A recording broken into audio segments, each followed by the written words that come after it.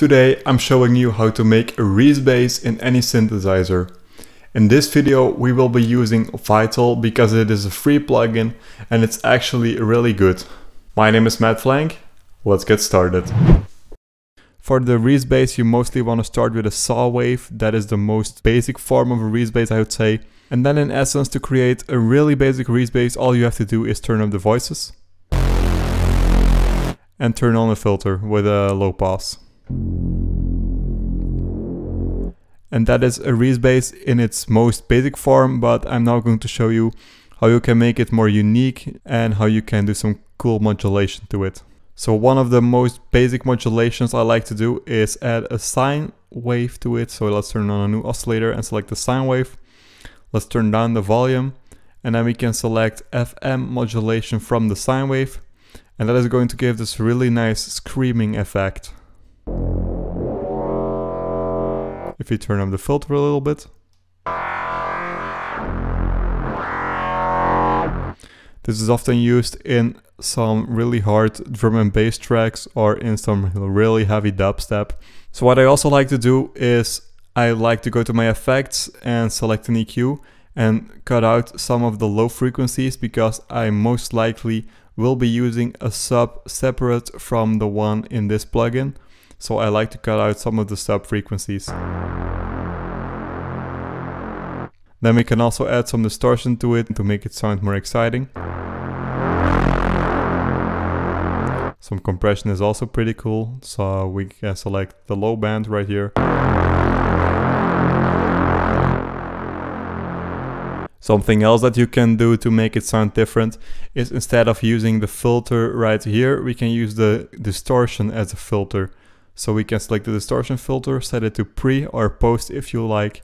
I'm going to set it to pre, mess around with this filter to create the same effect but distorted. As you can see on the graph right here, the high frequencies are still now normal, so they are not distorted, but the frequencies right below here are distorted. What I also like to do is add a little bit of reverb to it so we don't get that really dry sound. That's already too much for me, so let's decrease the size and the time.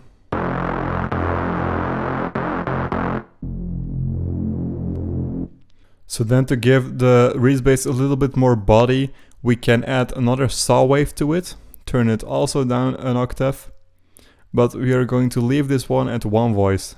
And what this is going to do is it is going to emphasize the central voice of this oscillator. But right now it sounds weird because it is not going through the filter, so we're going to also play it through the filter. And without it. So now we can start messing with the other oscillators and some modulation because we have a solid foundation of what the Reese bass is going to sound like. Something cool that you can do is you can add some LFO to the pitching of this oscillator.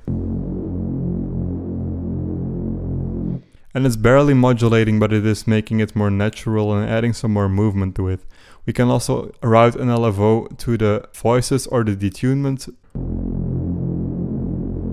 And what I like to do is I like to detune it, let's say every 4 bars. So we are going to add a new LFO point, place it right there, and at the very end it can go up all the way. So let's set it to 1 bar for now. And let's make this longer so you can hear it better. But you can barely hear it now, so let's also make the filter open up a little bit more. And I feel like it's too dry, so we're going to add the reverb to this as well. So we're going to increase the mix and the time on the reverb.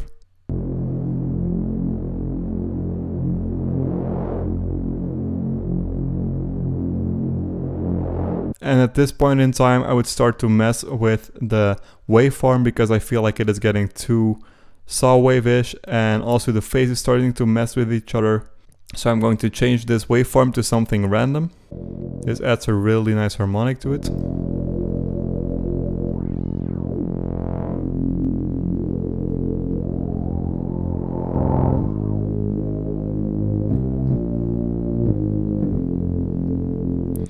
So I'm going to route oscillator 1 to the first filter and oscillator 3 to the second filter actually. And we can also route the LFO to the second filter. And I'm gonna make this a formant filter to make it sound even more exciting. So what I'm now going to do is I'm going to route oscillator 3 back to the first filter and then through filter 2, so it's also getting the low pass from this one, and then we can add some extra formants and harmonics by using the second filter. Let's take a comb filter.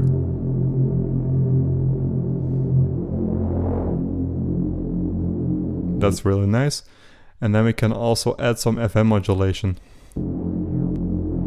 Write it to the saw oscillator and change it to FM from oscillator 2. If I would make this for a preset deck, I would route it using the LFO.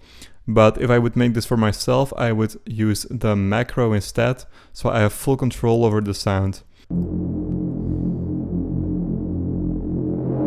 And I feel like we can exaggerate the reverb a little bit more. And copy this LFO to the third one.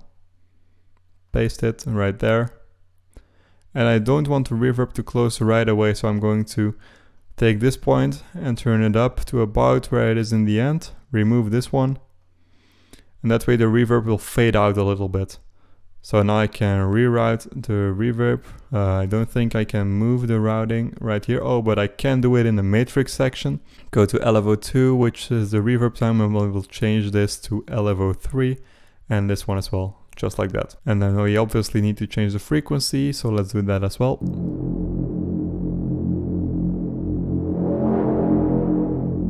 So you can see how using these very simple tricks and very simple modulations that you can basically do in any synthesizer can really spice up your sound and create this really cool Reese bass that you can use in your tracks.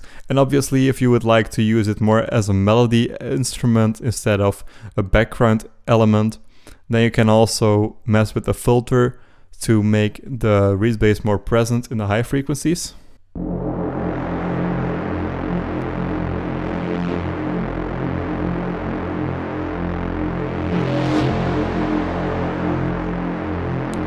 But in case of using it as a melody element, I would add a lot more modulation to it to not make it boring. So that is it for some quick and easy tips to make a Reese bass in any synthesizer. In the meantime, thank you guys for watching. I hope you learned something. So if you want to see more by me, consider subscribing. I make content about free plugins, production tutorials, or even me making music. And I recently dropped my first ever gear review, which is a review of the Divine M Mic Pro, so go check that out as well if you haven't seen it yet. Thank you guys for watching the channel. My name is mattflanc. Peace out.